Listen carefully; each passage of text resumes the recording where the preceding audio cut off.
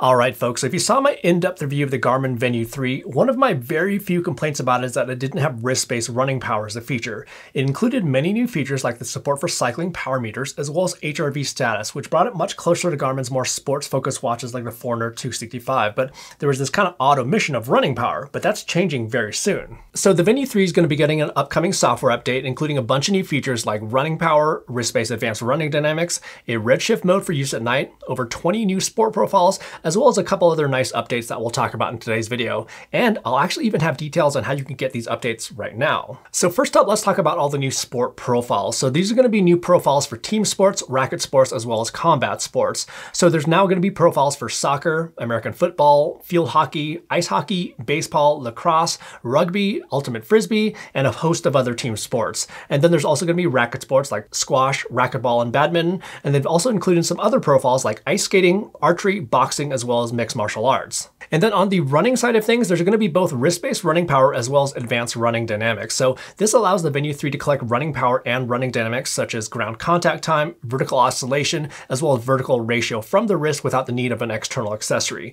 So running power is just basically another way of gauging your effort or performance during a run, which can be useful in situations like if there's a lot of hill or if there's a lot of wind. Running pace is typically what a lot of us use to gauge our performance, but as you can imagine, if you're running up a hill, our pace may be slower than if you're running on flat ground with the same amount of effort. And same thing goes for wind. And that's where running power comes into play, where that measures our force or power at a given point in time, which we can then use to gauge our effort. And then with advanced running dynamics, these additional metrics can be helpful if you're interested in assessing your running form, like with vertical oscillation and stride length. These could help you figure out a more optimal vertical ratio, as in the amount of vertical movement compared to your forward movement. And then going along with a new automatic nap tracking feature that was introduced with the Venu 3, this new software update also brings a separate nap widget glance, where any naps that you take will show up here, but you can also use this widget to quickly manually start a nap with a nap timer if you'd like. And while we're talking about sleep, another update is the redshift mode, which turns the interface shades of red to make it easier on the eyes during nighttime hours. So shades of red are less disruptive to the eyes than a full color spectrum and can help in not affecting your sleep cycles.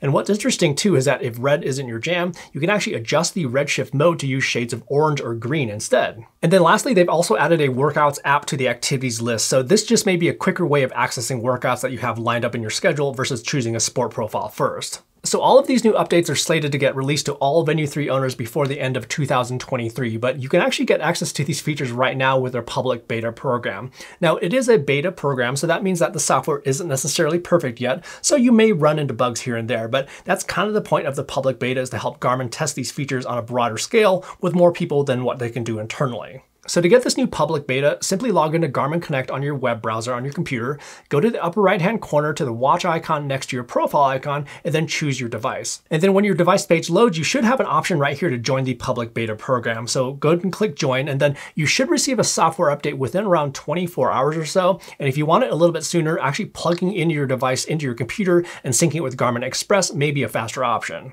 Anyhow, those are all the new features that'll be coming to the Venu 3 with Garmin's upcoming Q4 software update. And what's interesting about this too is that it puts the Venu 3 even closer to the Forerunner 265 with the addition of running power as well as the advanced running dynamics. And if you are interested in the differences between the 265 and the Venu 3, I have an in-depth comparison of these two watches, which I'll have linked down in the description below. Anyhow, if you found the information in this video to be useful, do me a favor and just quickly hit that like button down below, and also subscribe to the channel for plenty more sports tech videos just like this that are coming soon. In the meantime, have fun out there, and we will see you in the next video.